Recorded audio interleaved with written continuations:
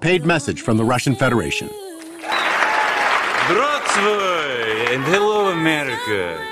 Yesterday, we all made Donald Trump the 45th President of the United States.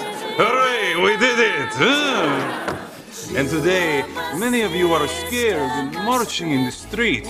You are worried that your country is in the hands of this unpredictable man. But don't worry, it's not. Relax, I got this. Putin's going to make everything okay. I promise that we will take care of America. It's the most expensive thing we've ever bought.